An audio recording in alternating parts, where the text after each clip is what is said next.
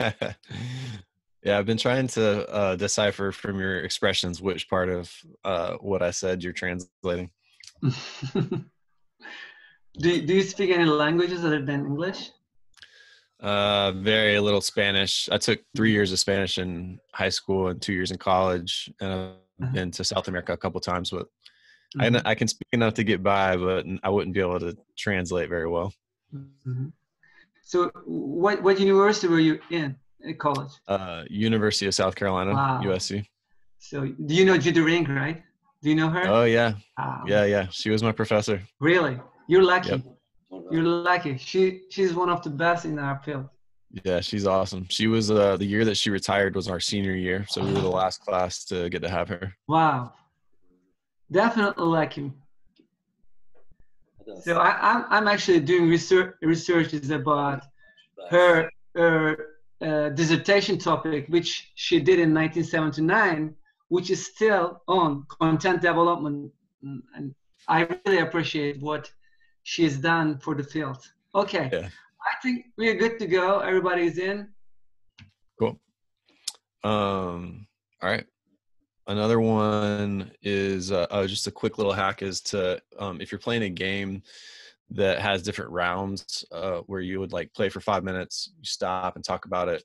A lot of times I like to give my kids time. Like I'll say, hey, you have 1 minute to talk about your game plan or to strategize about the game with your team before we start. And then I kind of listen in to see the things that they're talking about to give them some time to process and then make a game plan, a little bit of that social and that cognitive dynamic. Her oyuna başlamadan önce öğrencilerime takımlarıyla birlikte bir strateji belirlemek için toplanacakları, tartışacakları bir ortam yaratıyorum. Bu bir dakika içerisinde onlar strateji gelişiyorlar. Aynı zamanda bilişsel ve sosyal anlamda da takım olmanın o güzelliğini yaşıyorlar belki. Cool. This might not work for you if you don't have a bathroom or a water fountain in your gym, but for me, the rule that has worked really well for us to manage bathroom and water fountain stuff is anytime the music is on, they're allowed to go. They don't have to come and ask me. Anytime the music's off, they know that it's instruction time and they are not allowed to go, so they don't ask me. And I always have the music playing anytime we're moving. So that rule has worked really well for us. Yani sizi bilmem, belki sınıfınızda işte tuvalet ya da su sebili yok ama bizde var. Burada temel bir kural var. Ben dersimde özellikle öğrenciler hareket ettiği her an müziği kullanıyorum. Dolayısıyla müzik çalarken öğrencilerin bana su ya da tuvaletle ilgili izin talebinde bulunmaya gelmiyorlar. Ancak bunu müzik durduğunda bana aktarabilirler. Bu gerçekten işe yarayan bir yöntem benim için. Another thing is trying to think about the things that you say and have your kids repeat back to you, and thinking about if those phrases reflect the values that you're trying to infuse into your PE program. So you say something and they repeat whatever you say. Is that what you mean? Yeah. Yani burada öğrencileri de ortak etmek adına bazı kavramları ben söyleyip ardından öğrencilerimin bunu tekrar etmesine fırsat veriyorum. Onlar da kendi seslerinin duyulmasını sağlıyorum bu şekilde. So for me, my kids can pretty much complete my sentences for them. So for example, I'll say, remember, it's just, and then I'll say, it's a game. Or I'll say, do your best. And they'll say, forget the rest. So having those little phrases that reflect your philosophy that you're trying to get across to kids, I found has been really helpful to have them repeat those things back to me. Bazı söz dizileri kullanıyorum ki benim beden eğitimi dersiyle ilgili felsefemi yansıtabilen. Bunları hani Türkçe'de nasıl Türkçeleştirebilirim? Bu bir oyun, gerisini unutun diyeyim hadi. Böyle söz dizileri belirliyor ben ve bunu ben söyledikten sonra onlar da yüksek sesle coşkulu bir şekilde söylüyorlar. Böylelikle dersteki o felsefemi bir şekilde hep birlikte hatırlamış oluyoruz. And then the kindergarten one is every single day when my 4-year-olds and my 5-year-olds come in, we always start the lesson with me asking them 3 questions. I say, when the teacher's talking, what are you doing? They all say, listening. I say, if you have something to say, what should you do? They say, raise your hand. And then, hey, keep your hands and feet to yourself. So those 3 things it only takes 30 seconds to start your class like that, but similar to the an ounce of prevention is worth a pound of cure. It just helps to get that in their brain, and those three things are the main issues that you have in 4-year-old, 5-year-old classes. So. Okay. Şimdi özellikle okul öncesi sınıfta özellikle 4 ve 5 yaşındaki öğrencilerle yaptığı her dersteki her gün bu sınıflardan dersi oluyormuş. Derse başlamadan önce 3 şeyi birlikte onlara hatırlatıyorum. Öğretmen konuşurken ne yapıyorduk? Onu dinliyorduk diye öğrenciler bağırıyor. İşte bir şey söylemek istediğimizde ne yapıyorduk? Elimizi kaldırıyorduk diye öğrenciler hep bir ağızdan bunu söyleyerek derse başlarız ki bu zaten en fazla 30 saniyemizi alıyordu. Böylelikle kuralları kendileri de coşkuyla hatırlamış oluyorlar. Another thing I like to do that I found really helps to motivate students and helps the flow of class go really well is to gamify my activities. And what I mean by that is talk in video game language, and I split up my games into different levels. Can you repeat what you say in the end of your Quote, sentence? gamify. So Gamify. like video, basically make it like a video game. Okay. Okay. Öğrencileri biraz motive etmek, aynı zamanda onları yani dersin akışını sağlamak için video oyunuymuş gibi bir yaklaşım severiliyor. Sanıyorum bir seviye belirleme durumu bu. I don't really get what you ask. It's like. So like I don't know. I'm I sure can't picture it. your kids play video games, right? Like. So each video game starts at level 1. When you beat level 1, it gets a little bit harder, it goes to level 2. So instead of just saying, hey, we're going to be doing this task today, then we're going to do this task, I said, this is level 1. If you beat level 1, you get to go to level 2. Okay. The kids are always trying to beat the next level. Okay. Aslında burada oyunlaştırma kavramını kullanıyor. Çocuklar özellikle video oyunu oynadığı için bu şimdi az sonra bu etkinliği yapacağız demek yerine şimdi bu seviyeyi uygulayacağız diyorum onlara. Sanki video oyundalarmış gibi. Dolayısıyla onlar her seviyeye ulaştıklarında bir başarı hissi de yaşıyorlar. Yani oyunlaştırma da diyebiliriz. Evet. Like video games have it figured out. The reason that kids are so addicted to playing video games is because the sense that you get of achievement whenever you complete a level. So I try to build that into my PE program by giving the kids a little bit of confidence after feeling like they completed a skill challenge or completed a class challenge that I give them to make it to the next level. It's just a way to phrase it a little bit different and do the same thing, but it makes them feel a lot better. Ya aslında normal şartlarda herkesin yaptığı bir şey bu olabilir ama en azından bunu böyle seslendirince öğrenciler o level'ları atlamak için bir çaba harcıyorlar ve her level'ı başarıyla tamamladıklarında ya da etkinliği başarıyla tamamladıklarında bir başarı hissi yaşıyorlar. Bunların tatmin duygusunu arttırmış olduğunu düşünüyorum diyor öğrencilerim. Cool. And then last thing is just thinking about the kids will model what you do and the way that you live your life a lot more than they'll model what you say. Just like as a parent, I know if I tell my kids one thing, but then they see me do another thing, they're not going to take me seriously. Ya söylemekten çok davranışlarıyla örnek olmanın önemini vurguluyor. Çünkü ben tutarlı bir şekilde davranırsam öğrencilerim benim belirlediğim kuralları, felsefeyi çok daha yakından tatbik etmiş oluyorlar diyor. So if I'm asking my kids to work hard as a student, then I should be willing to work hard as a teacher. And then another thing is like if you want your kids to be patient, if you want them to admit when they're wrong, try to see moments when you're teaching when you were wrong and sit your class down and say, man, I messed up, guys. I'm really sorry. Coach Landers makes mistakes all the time, but please forgive me. We're going to keep trying. We're going to work on it. So giving your kids examples in your teaching and in your life of things that you want to see them do. Öğrencilerim aslında onlara sıkı çalış dediğimde ben de onlara sıkı çalıştığımı göstermeliyim ya da onlara hata yaptığınızda bunu kabul etmelisiniz, sabırlı olmalısınız dediğimde ben de aynı şekilde davranışlar göstermeliyim. Bazen ben de şaşırıyorum ve onlara öğretmeniniz ben de hata yaptı çocuklar çok özür dilerim ama bunu telafi etmek için elimden geleni yapacağım diye öğrencilerimden özür dilediğim anlar da oluyor. Bu da onlara davranışlarla örnek olmak için bir gösterge. Dolayısıyla sadece söyleyerek değil, eylemlerle de örnek olmayı sürdürmeye çalışıyorum diyor. Cool. And that's it. And just the last thing is just there's so much sharing going on online to connect on social media, to read blogs, to look at YouTube videos and find people that are doing the things that you want to do and connect with those people. And I try to learn as much as you can from them. Artık bu online sistemlerin de sayesinde birçok bloglar, web siteleri, online marketler ya da bilgi veri tabanları var. Böylelikle aslında bilgilerimizi paylaşmak, onlara bir şey öğretmek, onlardan bir şey öğrenme fırsatını çok daha iyi yaşıyoruz diye bu konuda da bir öneride bulunuyor sizlere arkadaşlar. Başkalarından öğrenmenin değeri.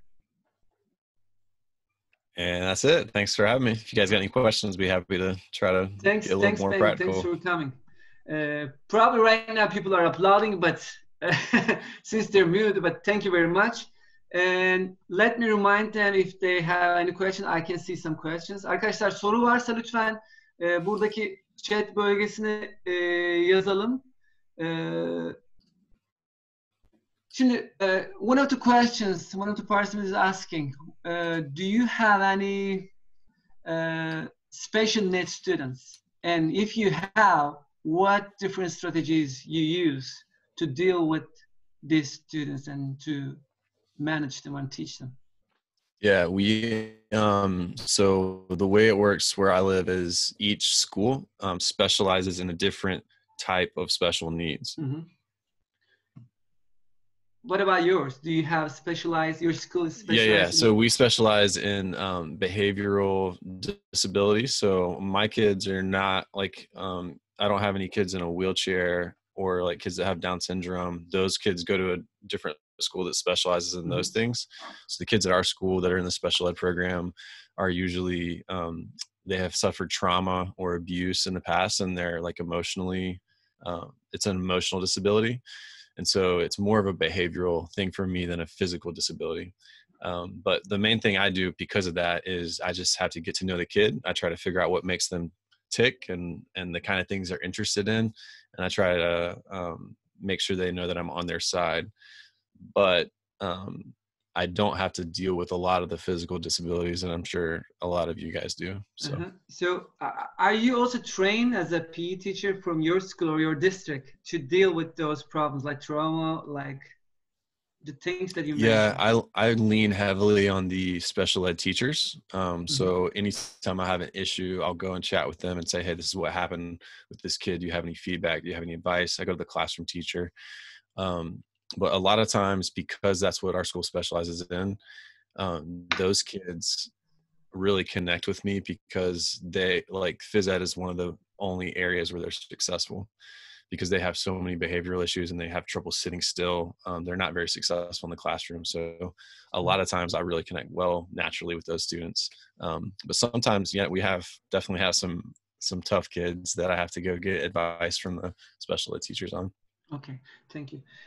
Şimdi arkadaşlar aslında bulunduğu eğitim bölgesinde okullar çeşitli özel eğitim ihtiyacı olan çocuklara göre gruplandırılıyor. Örneğin fiziksel engelli çocuklar bir başka okula gidiyor aynı eğitim bölgesinde. Benim okulunda ise davranışsal problemler yaşayan, örneğin travmalar, işte aile içi şiddet, suistimal gibi durumlarla karşıya kalmış çocuklar benim okulunda. Ben bununla ilgili okulda eğitim alıyor ama zorlandığı durumlarda özellikle okulda özel eğitim uzmanı var. O uzmandan yaşadığı problemlerle ilgili daima geri bildirim alabiliyor. Onun önerilerini uyguluyor ki kendini şanslı hissediyor. Çünkü bu çocukların birçoğu aslında diğer derslerde ne yazık ki başarısız. Beden eğitimi dersi onların başarılı olduğu neredeyse tek ders. Dolayısıyla bu anlamda bir avantaj yaşadığından da bahsediyor. Okay, Ben. And the next question, let me see.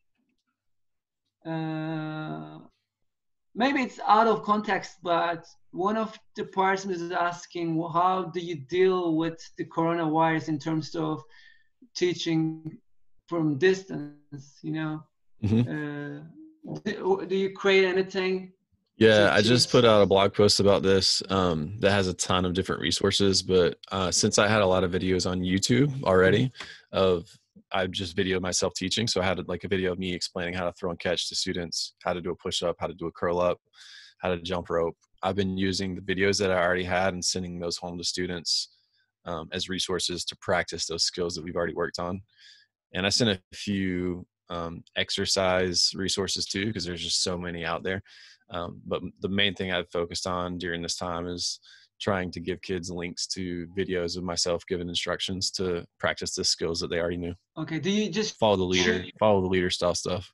Do you use a particular software to send those links, or you just send an email to the parents? Yeah, the parents get a packet every 2 weeks. So all teachers have to submit a packet, and then my packet has the links that I'm asking the kids to complete to the videos. Şimdi aslında ben kendini şöyle avantajlı buluyorum. Zaten bu konularda daha önce benim hazırladığım videolar olduğu için bu videolarda örneğin atma becerisini, tutma becerisini nasıl yapılacağıyla ilgili bazı konular anlatıyorum. Bunları zaten velilere yolluyorum diyor. Aynı zamanda bazı ki sürekli online olarak kolayca bulabileceğiniz egzersizlerle ilgili linkler var. Ben bunları her 2 haftada bir, biz öğretmenler 2 haftada bir o bölgede bu bilgileri öğrencilerine elektronik posta yoluyla gönderiyorlar, bu bilgi paketlerini. Okay. Another question. You kind of mentioned about Hallison model, and the personal and social responsibility model. So, is there any chance for you to just assess and measure what kids do outside of school in terms of this model? I personally don't measure or assess what kids do outside of school formally, other than just talking to them about it, just because of the scale of having 600 kids and only having once a week. Does that answer your question? Okay. I think if we do a lot of informal assessment. So like I might do an informal assessment where I'll have kids like raise their hand if they've completed things outside of school to get an idea and to have kids connect with each other about the things they're doing.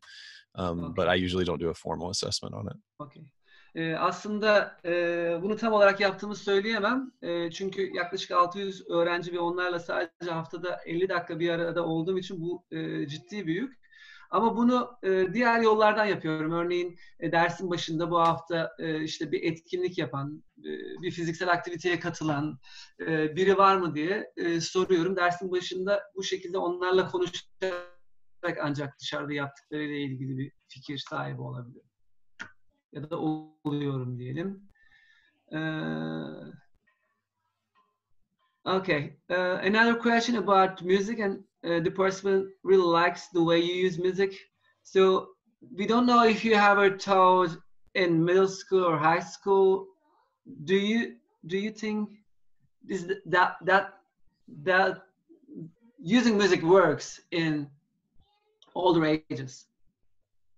Yeah, absolutely. Kids connect with music, and especially if you can find clean lyric songs that they like, they're going to be more motivated. And I let my kids request songs. So anytime a student wants to request a song, they can tell me and I take a list of them and then look up and make sure it's okay for school and clean.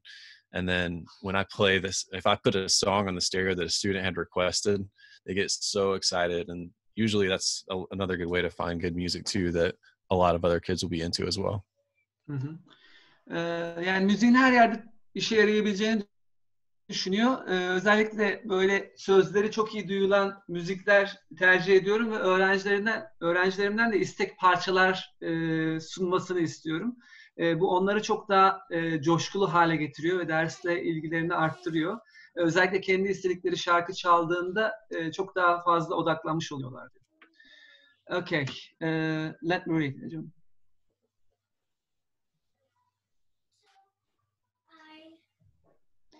So about the clipboards that you used prior to start to the lesson, so they fill out the form if they don't have any shoes and they have to sign it to their parents. So is that a long process? Because sometimes you see you see your kids once a week, and how do you give feedback within this long time? With regards to the clipboard, it's really simple. They take it home. Our school has a little folder that all kids take home every day. Mm-hmm. And so their classroom teacher just slides that into their folder. Their parents look at it and sign it, and then they bring it back to me and they stick it in my mailbox the next day.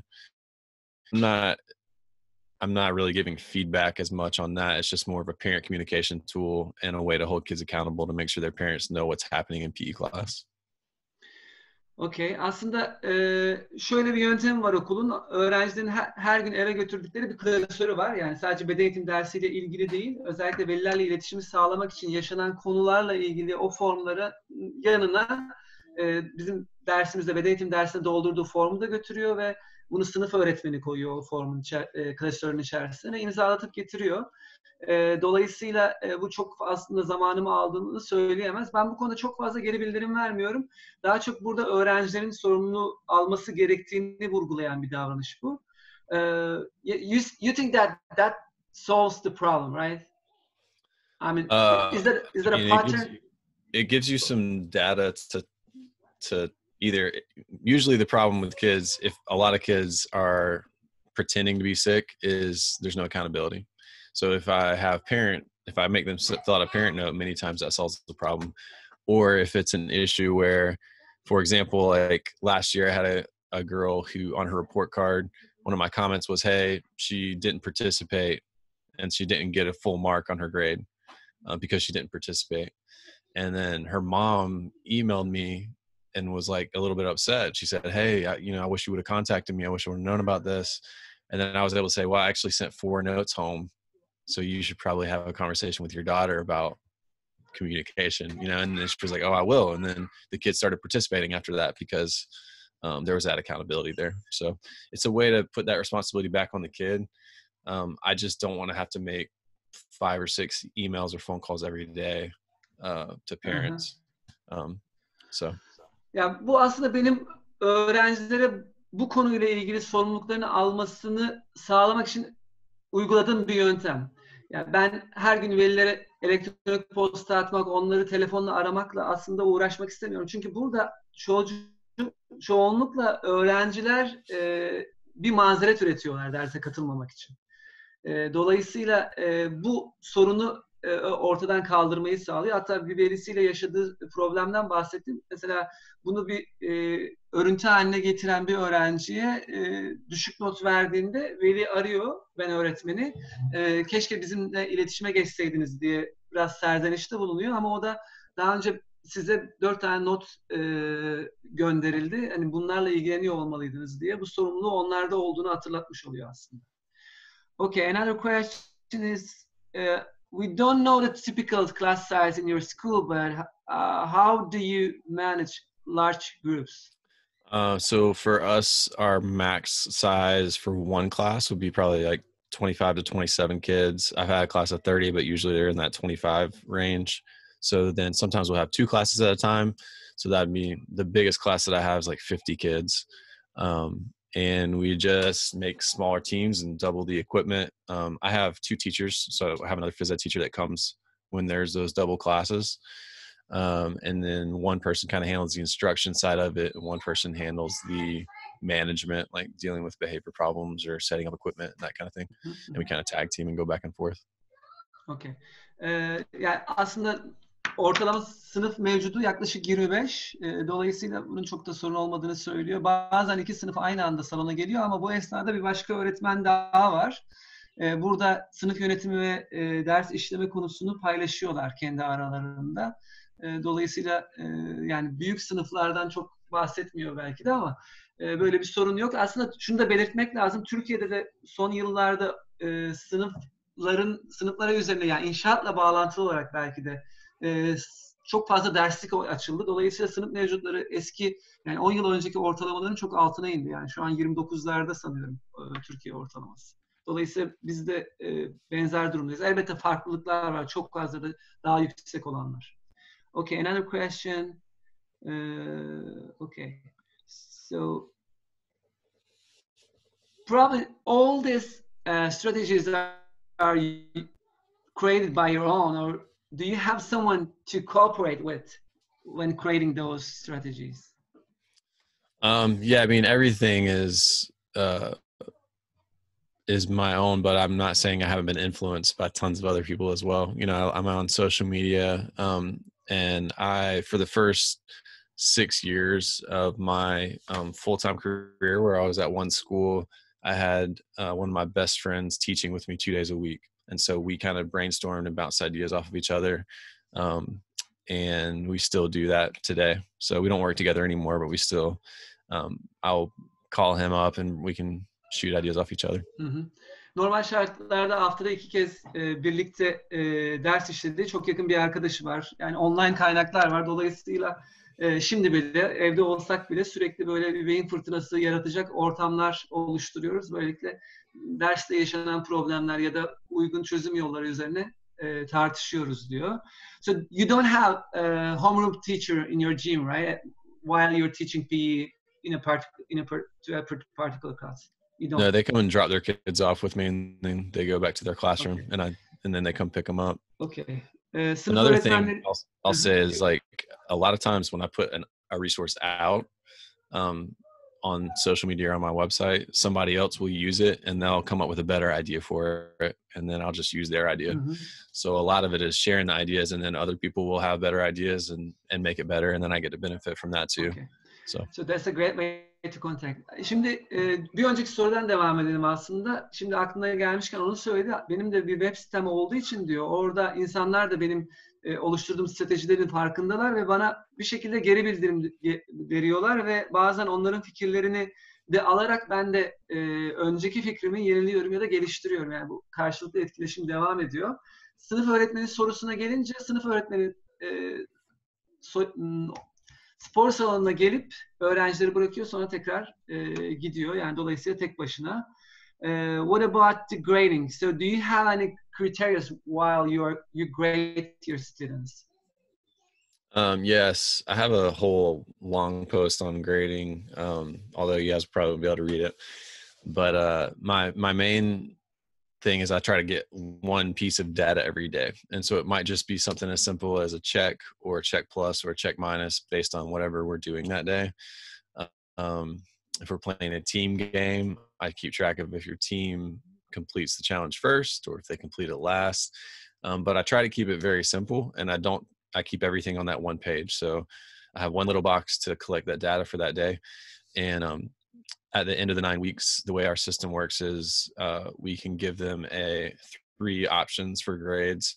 We have a meets expectations, progressing, and then unable to meet. So it's kind of that check minus, check plus, check. And I try as much as possible not to let it impact the lesson. Like I try to use observation as much as possible. And I don't want kids to feel like they're always getting tested. I want it to be authentic as much as I can. Aslında elbette kriterleri var ama bunu mümkün olduğu kadar basitleştirmeye çalışıyorum. Özellikle çocukların onların sürekli değerlendirdiğini hissetmelerini istemiyorum. Aslında ben sadece onların gözlemini yapıyorum. Temel olarak 3 tane derecelendirme var. Bir tanesi yapıyor, yani beklentileri karşılıyor. Diğeri gelişme sürecinde, diğer en düşük seviye ise gerçekleştiremiyor diyelim. Dolayısıyla buna yönelik sadece kontrol formları kullanıyorum diyebilirim. Çok basit, bütün sınıfla ilgili bilgi tek bir kağıda sığdırılmış şekilde duruyor. Böylelikle hızlı ve pratik bir şekilde değerlendirmemi yapıyorum diyor. Başka sorusu olan var mı arkadaşlar? This is the last 10 minutes. One thing I try to communicate to my parents on grades is grades are just communication. So like a lot of times I think people are frustrated that their kids not getting an A or not getting a meets expectations, but everybody's not equal. So like some kids are going to be able to throw a ball to a wall from 30 feet. That's one of our assessments that we do. And some kids can't. And it's a way to communicate where your student is at. And so I try to get my parents and my kids to understand that grades are communication, and not everybody is going to get the same grade because we're not all the same. Just like I can't play in the NBA, you know, because I'm not good at basketball. And that's just the way that it is. It's just a communication to the parents. And so I think helping them to understand that can help sometimes with any of the blowback that you might get for a student that gets a bad grade on a skills test or something like that.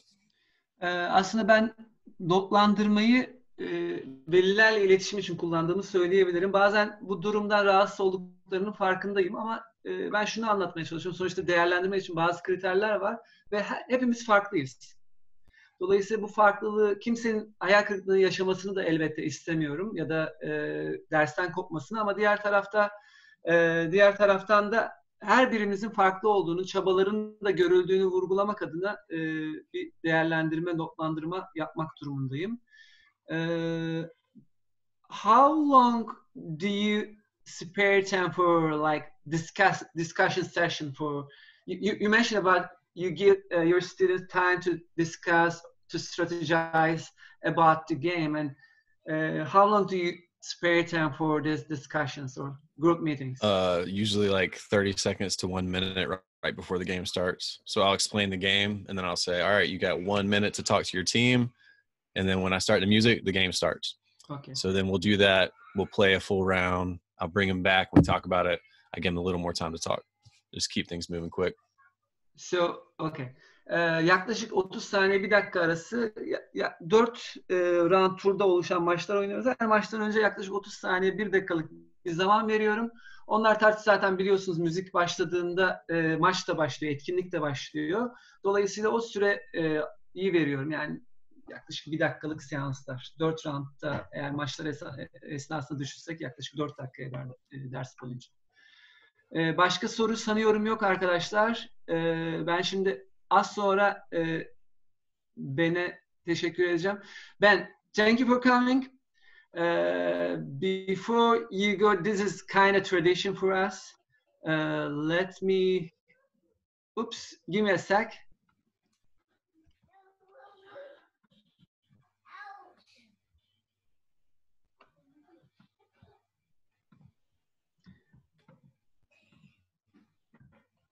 This is kind of tradition for us to give this. So thank you very much for coming and sharing your ideas and experience with Turkish PE teachers, which is really valuable to us. Thank you guys for having me. It was fun. I hope everything made it through the translation process. If it was helpful. Yeah, it was my pleasure. Actually, it doesn't matter where you're from, where you teach, in whatever country. Kids are kids, you know. So they just want to enjoy their time. They just want to move. And as a PE teacher, we just give them the tools and facilitate the teaching so they can keep moving throughout their lives. Thanks for sharing again. Let me unmute everyone so everyone can thank you in Turkish or English, whatever language they prefer. Sesler geliyor mu arkadaşlar? Oops. Okay. So, teşekkürler ben. This is thank you in English, in Turkish. Thank you very much. Ben teşekkürler. Bir alkış yollayalım beni. Kocaman arkadaşlar geldiği için. Thank you guys. It's good to be on with y'all. Ben de herkese teşekkür ediyorum geldiği için. Particular Ben, thank you very much for coming again. Hopefully we can meet in the future, and I wish you all to meet your students in the game as well, not on videos or anything else. Thank you. Arkadaşlar teşekkürler katıldığınız için. Çok sağ olun. Hoşçakalın. Herkese katıldığı için yeniden teşekkür ediyorum. Önümüzdeki hafta görüşmek üzere. Muhtemelen Cuma günü paylaşıyor olacağız arkadaşlar. Sağ olun geldiğiniz için. Teşekkür ederiz. İyi akşamlar herkese. Teşekkür ederiz. Çok sağ olun. Sağ olun arkadaşlar. Çok teşekkürler. Hocam biz teşekkür ederiz. Sağ olun geldiğiniz için arkadaşlar. Linklerle ilgili soru gelmiş. Linkleri de benden rica edip sosyal medya üzerinden paylaşması konusunda ona hatırlatmada bulunacağım. Onu görememiştim, biri yazmış ama kendisine hatırlatacağım arkadaşlar. Kalın sağlıcakla. Dikkat edin kendinize. 23 Nisan kutlu olsun. Hoşçakalın. 23 Nisan kutlu olsun. İyi akşamlar herkese. Yaşasın Türkiye Cumhuriyeti. Hoşçakalın arkadaşlar. Çok sağ olun. Çok güzel bir akşamdı. Hoşçakalın. Teşekkür ederiz.